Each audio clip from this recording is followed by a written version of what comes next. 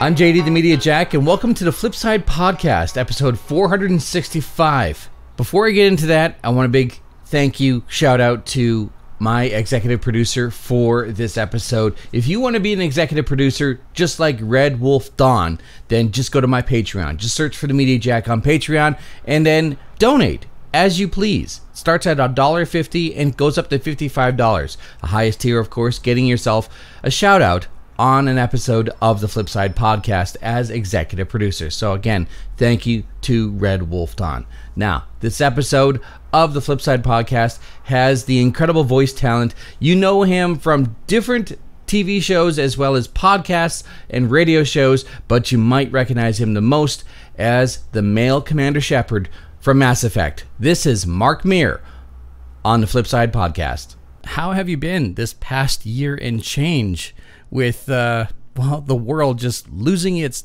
damn mind for almost 18 months? Well, like everybody else, I've had to deal with the current situation, and I've mostly done that by painting miniatures and playing Dungeons and Dragons on Zoom. On Zoom? Mm-hmm. So, okay, you just blew my mind right away. I apologize. I didn't know that you painted miniatures. I had before, of course, and the thing is, one accumulates all these miniatures and never has time to paint them, and the pandemic certainly provided lots of time. So I started whittling away at the big mountain of gray and white plastic that I've got to get some paint on, and you know, I did okay for a while, and then got busy, and yeah, I've lapsed again. But I'm sure I'll get back to it over the winter. Miniatures, like the miniatures that I'm familiar with are, for me, again, I apologize for anyone who I'm possibly going to offend with this, but it's Warhammer and there's D&D, and I'm guessing you're more into the D&D. Yeah, although I certainly in my collection I've got a few Warhammer miniatures that I've repurposed. You know, all you really need is visual representation. And of course, funnily enough, the D&D that I've been playing over the last little while doesn't use miniatures because you tend to use those when you're doing in person. Yeah, but so I've mostly been using the virtual tabletops, you know, Roll20 and whatnot. Right. And D&D Beyond, of course, has been a great resource during all of this. And yeah, so I've actually had a couple of campaigns that have been going almost through the entire thing. One with some folks in the UK and New Zealand, and one with some friends in LA. And then subsequently, I've also been guesting on a lot of people's Dungeons and Dragons streams. And I'm doing one myself, an official one on the actual Dungeons and Dragons YouTube and Twitch channel. I'm one of the players in the Black Dice Society, which is set in Ravenloft. And of course, Wizards of the Coast recently put out a new source book for Ravenloft, so that's been fun. And Ravenloft is one of my favorite settings, so getting to play in it is great. And the Dungeon Master B. Dave Walters is an excellent DM, so it's really a pure joy for me to play in that campaign. Do you portray the same type of character in all these guest roles? Because you have shown up, like I've seen you in Twitch streams and other events. It's blah blah blah and Mark Meer, and like, oh cool, right on, cool. So is it a variant of the same character you portray every single time, or do you try to bring on a different role? Like, yeah, it's usually a variety of Dungeons & Dragons characters. I've guested in D4 as a Dragonborn cleric by the name of Kaiser Vex, who is sort of a lawful good type. Funnily enough, I am also playing a lawful good cleric in the Black Dice Society, but they're very different people. Brother Uriah is much more an Ichabod Crane type. Right. And beyond that, I've played... another favorite is a chaotic neutral goblin thief, bard rather, named Nilbog. So I've used him in a few campaigns. I do tend to go to spellcasters. Yeah, and that was, you know, that's always been the case with my Dungeons and Dragons player characters. Right. I tend to prefer the spellcasting classes. Yeah. Well, let's dive into you said the Black Dice Society. Yes. What is this about, and how did this come to be? Well, B. Dave Walters was the one who called me up. Okay. Wizards of the Coast wanted him to put a show together, and specifically to highlight and showcase Ravenloft and the new continuity in 5th edition. And it's a great group of people. Becca Scott, who has been a guest at Northern FanCon, as a matter of fact, and does lots of stuff on Geek and Sundry. And you may have seen her most recently, and B. Dave, as a matter of fact, in the new Magic the Gathering online ads, which are very funny, actually. Oh, yeah, I have seen those, yeah. Yes. So Becca is actually our Air Genasi Barbarian. And it's an amazing group. We've got Tanya DePass, Cypher of Tyr. We have DJ Knight. We've got Nura Ibrahim, Sage Ryan, and then Becca and myself. Those are the players. B. Dave Walters is our dungeon master.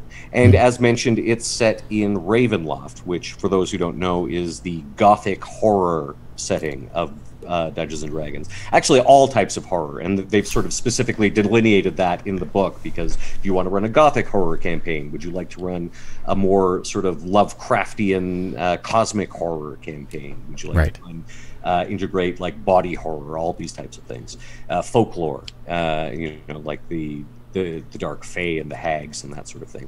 So we're basically doing a whirlwind tour of all the domains of Ravenloft with an overarching plot. And I'm especially pleased because B. Dave has sort of let me in behind the DM screen. Okay.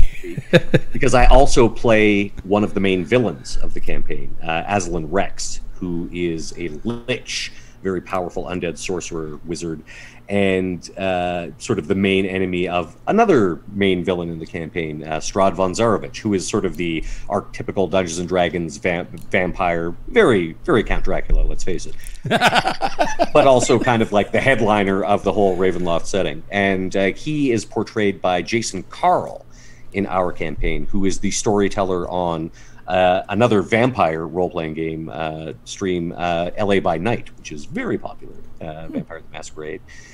So having Jason get to play Strahd, and then of course we shoot sort of these we've got the game, of course, but we also have these epilogues that we've shot, and it's all done over Zoom because of the pandemic. But we're in full costume, so I'm like in my undead prosthetic and lich costume, and getting to do scenes as Aslan Rex with Jason Carl as Strahd it's been a real highlight of a game that I've enjoyed greatly. With this entire campaign that you got going on, you use like a whirlwind tour of this universe. What is it about this that just gets you the most excited? Because I know you're a fan of the lore, and I know you're a fan of the horror, and also like you are by far, and I'm a little bit biased, but you're one of my favorite character actors when it comes to how you just dive into whatever role you have. Sometimes you don't even need a mask. You just portray and just take on the spirit of other people. So with this campaign that's coming up, is like, what is the most exciting part of it that you either have already embraced or are looking forward to?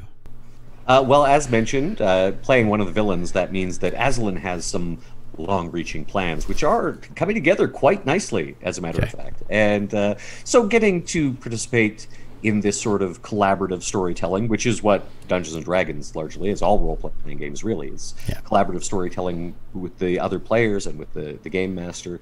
And that's always a thrill to get to participate in. I just want to encapsulate the whirlwind that it was of these past 2 years where everything was online. And so that means that a lot more people were accessible. Have there been any cast members of a campaign that you've been a part of that have surprised you in any way?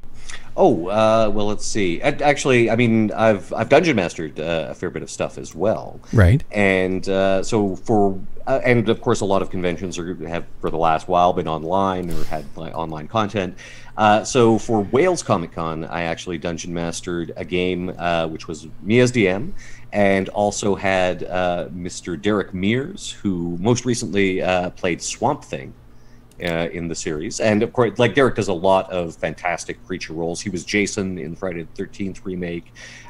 He did so much work on Sleepy Hollow. He was Predator, so he and a good friend of mine, and a great guy, and also a big nerd like me. So I managed to get him on board, and I also got Lucky Yates, another friend of mine, who plays Krieger on. Yeah, and Lucky also is a D&D guy. And we had Mr. Trevor Duvall, who is the voice of Rocket Raccoon on the Guardians of the Galaxy cartoon. And again, old friend from Edmonton originally. So we all got together with another friend of ours, Tara Oakes from Dag's Garage Theater in Atlanta, and actually Tara and Derek are part of that LA campaign that I was telling you about.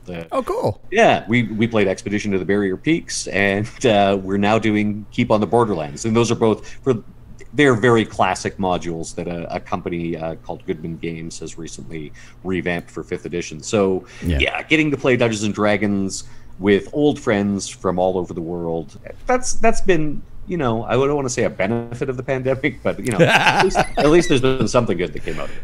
This is true. Being a DM, can you recall any point or any time where the cast members have completely derailed your plans? Oh, well, the thing is, when you're a DM, your plans should be very, very flexible and fluid. Okay. Because, unlike even a video game or things like that, the players can literally do anything. Yeah. They can do anything they imagine. Yeah. And so you have to be ready to accommodate that. Because, as I say, it is collaborative storytelling. So, and I do a lot of improv. I'm an improviser by trade, one might say. And like trying to stick to a story when the players are clearly interested in doing something else, that's not good. That's not going to be productive for anyone. You have to adapt and change and go on the journey that the players want to. Right. I'll admit I've dabbled in D&D. I'm a late bloomer. A couple of years ago, I started to get into it, and I was invited to be a part of a campaign. I picked a paladin, a neutral, or a good, I guess good neutral. There's a couple of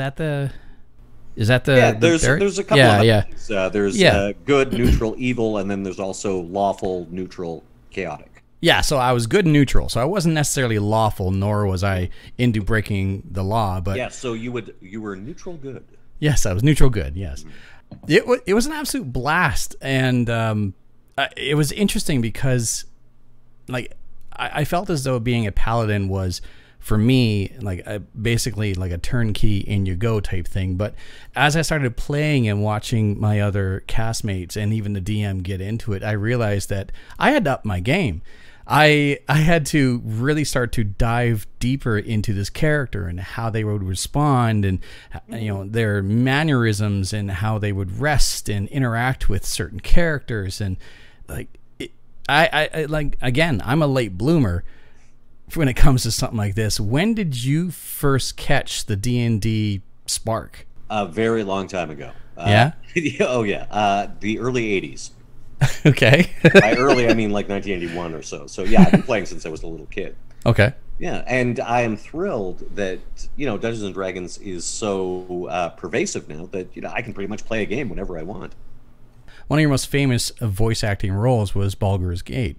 And it is, in essence, a D&D game because there is stats and roll of the dice. It's licensed. It's a licensed D&D property. Like and that was one of my very first voiceover gigs in video games. And I think it's largely because maybe not the first gig that I got with them, because that was like one line at the end of Baldur's Gate 2. But I subsequently got hired back for all the Dungeons and Dragons games that BioWare was doing, and I think it's because I was a D&D player. I knew it quite well, and so I didn't need things explained to me. Like, they could just put me in the booth and say, this guy is a kobold shaman, and I wouldn't be confused and what's his motivation? Yeah, I would just be like, oh, okay, then I know what his alignment is, I know what god he worships, so it would I would just immediately know all the background details, and especially of the Forgotten Realms and things like that, where most of the games they were doing were set. Mm-hmm. You hinted at a career as an improv actor, and Dynasty, which I was doing a little bit of research into it. This utter fact that blows my mind of a 53-hour-long soap-a-thon, zero sleep. Are you just like a glutton for punishment? What is this? Yeah, I mean, that's actually a fundraiser that Dynasty does every year. Right. And it's subsequently spread across the world. So it's what it sounds like. It's an improv marathon, and there are quite a few theater companies around the world that do something similar, but this is unique in that it's one narrative, and it's an improvised, like, sort of soap opera, essentially. So you'll see characters come and go, and people will switch characters, but there's one sort of narrative that's going all the way through it. And so we started doing that back in the 90s, actually, at the Varscona Theater here in Edmonton. And, the setting changes every year, like it's a different event or something, different plot that brings all these various characters together. And, a lot of people do it without sleeping, a lot of the actors and people, and sometimes the technicians as well, or musicians.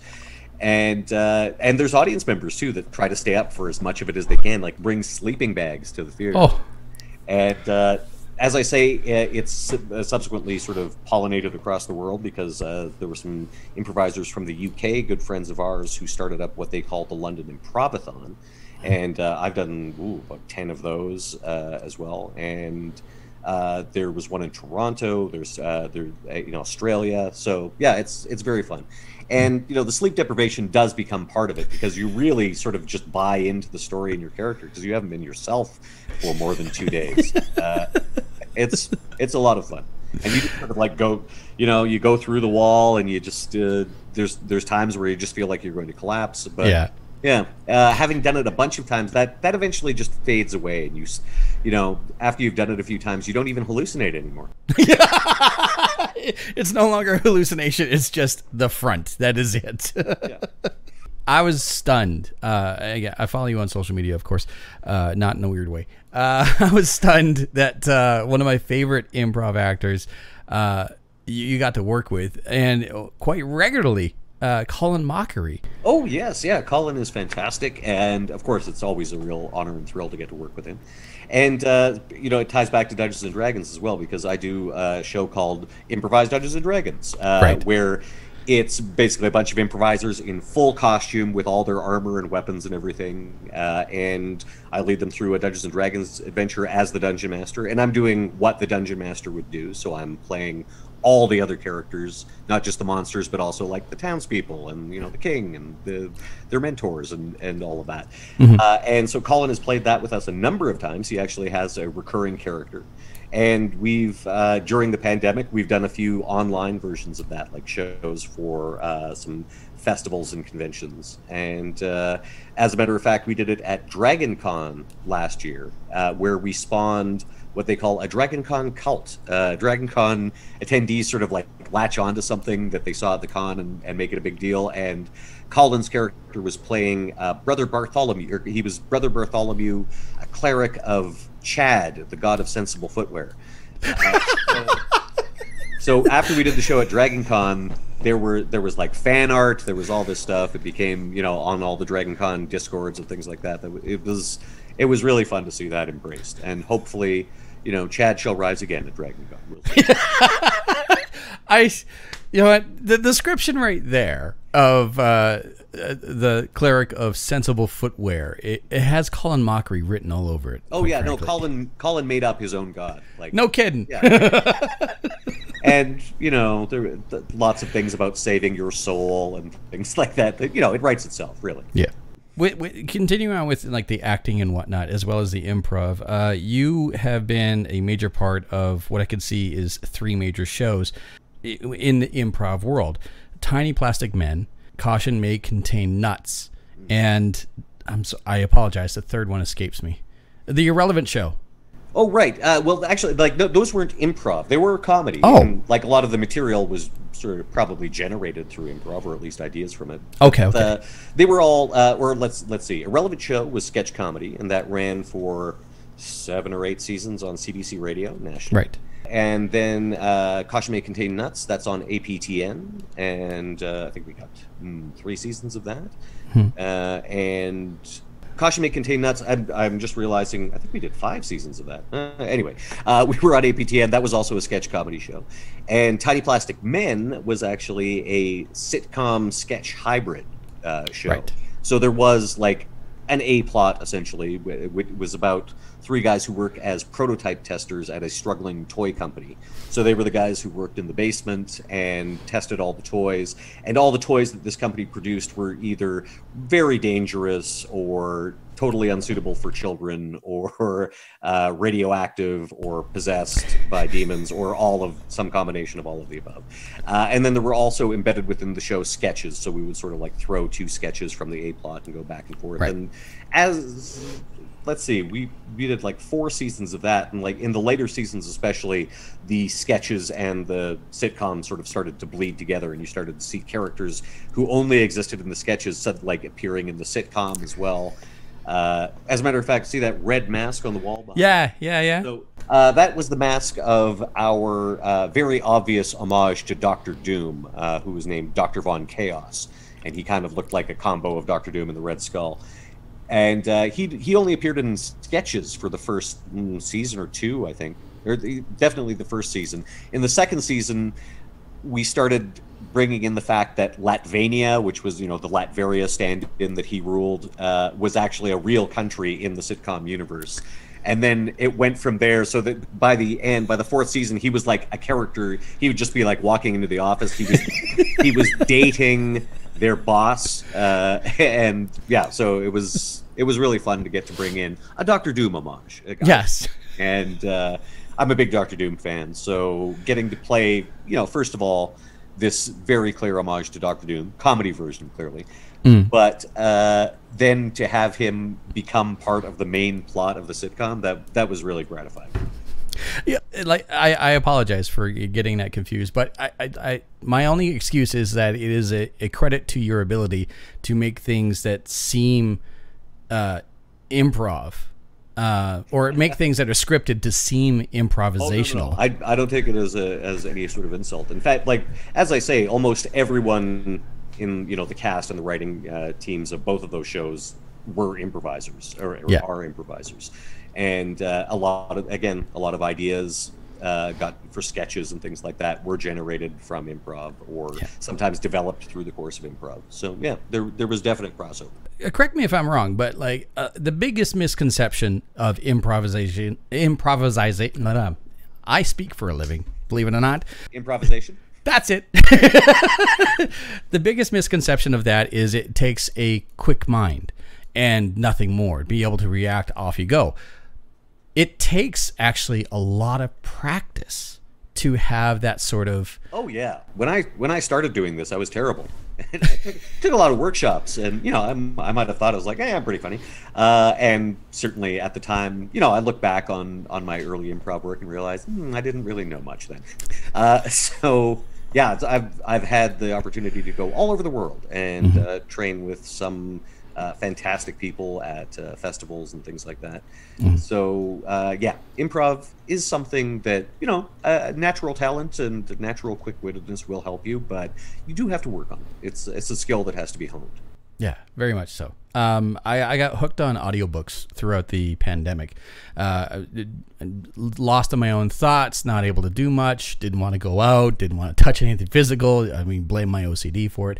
Audiobooks are just an easy way of downloading and just enjoying something different. I was listening to a couple of audiobooks, a couple of biographies on Robin Williams, who is like iconic when it comes to improv. It really broke down the fact that he was constantly grinding and practicing and being thrown things, scenarios and ideas and names and situations, just so that he could have something to pull on in a moment's notice when it came to being funny or something would pop up. And so, like, it is very much still like being quick-witted and being able to respond, but it's also like the ability to go, okay, I know this scenario. I know where I can take it. It can go this direction. It feels like this direction. I'm working with these people.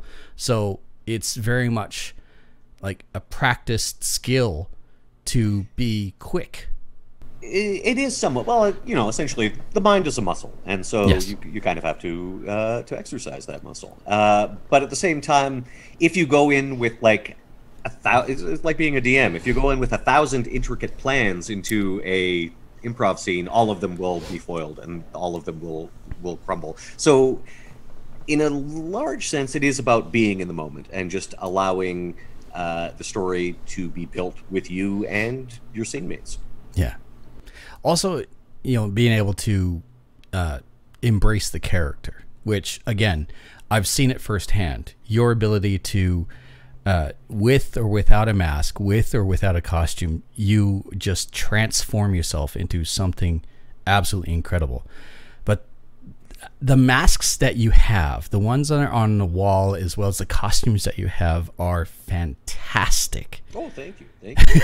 Again, I am largely a collector and wearer of these things. It's usually made by talented friends of mine. The one, I don't know if you remember a couple of years ago, it was Northern Fan Con. Myself and, actually, I entered into the cosplay competition twice, both times not alone.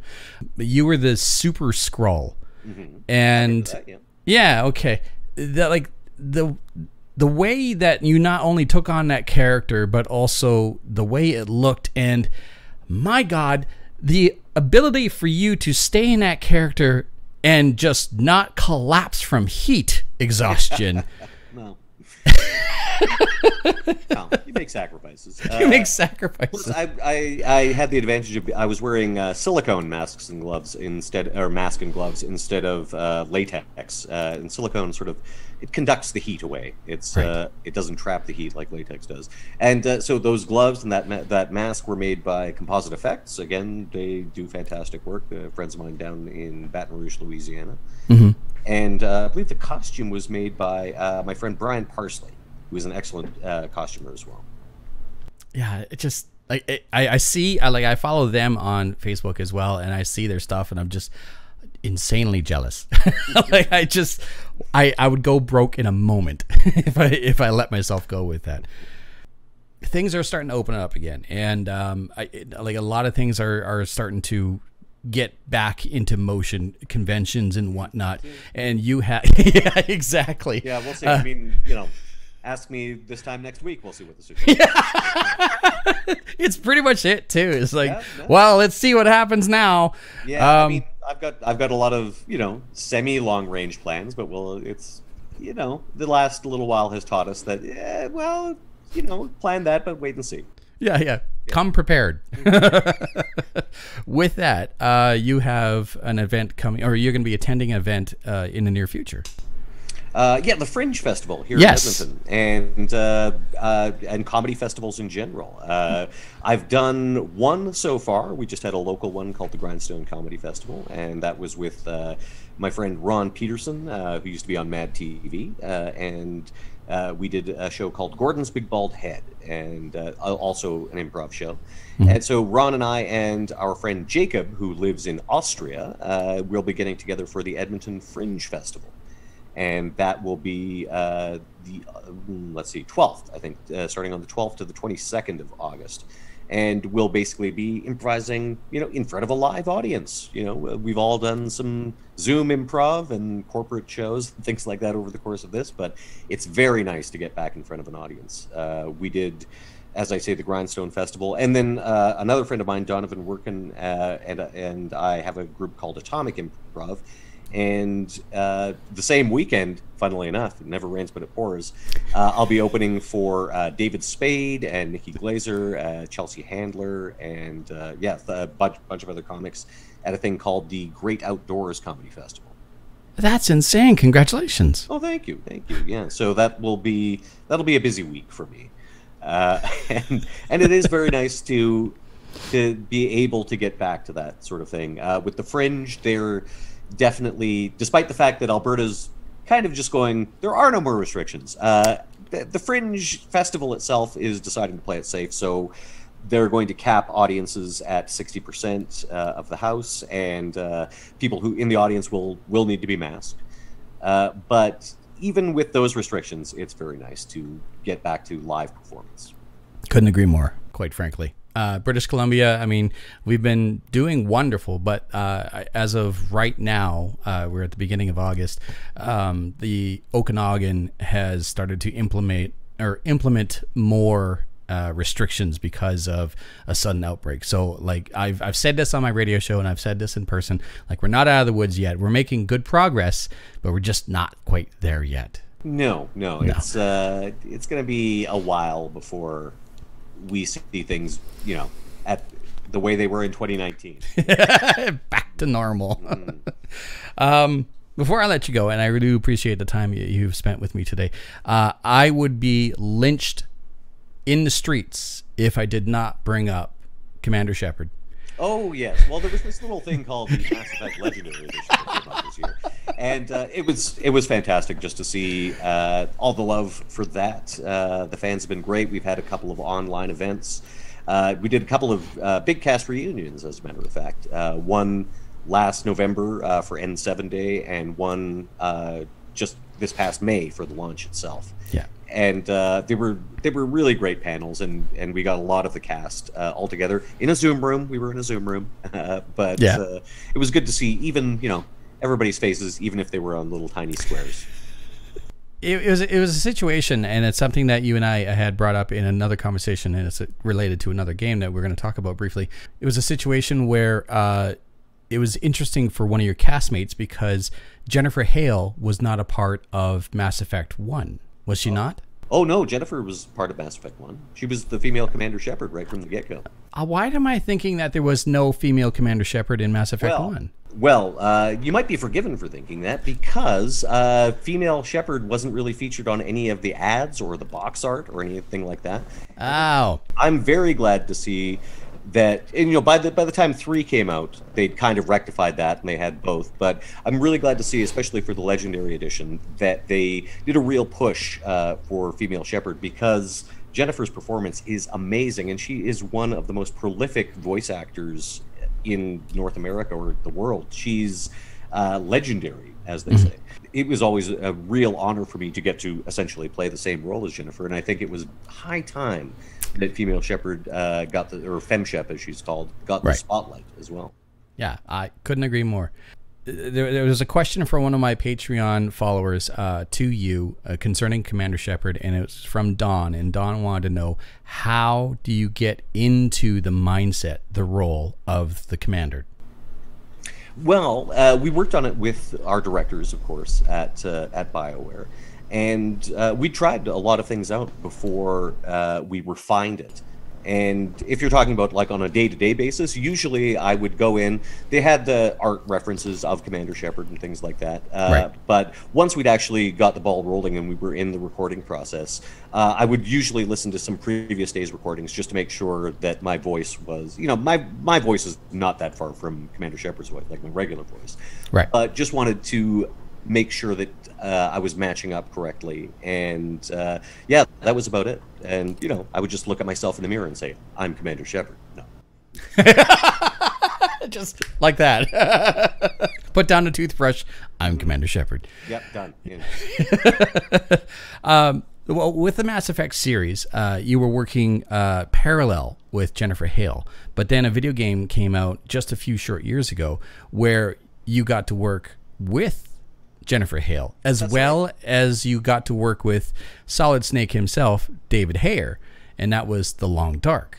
Yes, yeah, The Long Dark finally gave Jennifer and I a chance to have scenes with each other. Yeah. Because rather than playing the same person, we're actually playing a divorced couple. And so there's lots. It's actually mostly flashback scenes because The Long Dark is a survival game, and our characters, in the course of the narrative, become separated right at the beginning. Right. So in the narrative mode, there's certain parts that you play as Jennifer and certain parts that you play as me.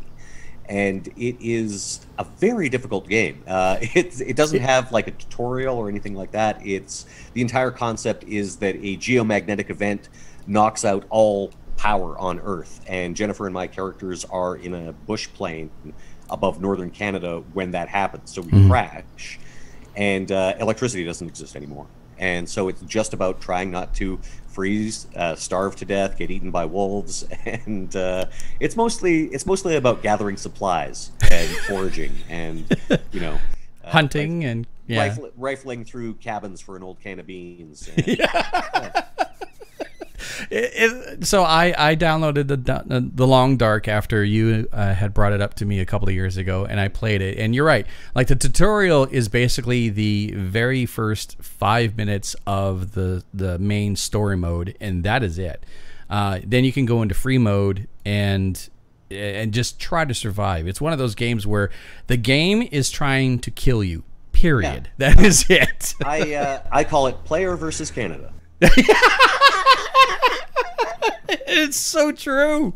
It is absolutely true. And it's amazing because there are people, like, there's some very dedicated fans out there, and some people have managed to survive, more than a year in game. Yeah. And it's quite impressive, I think.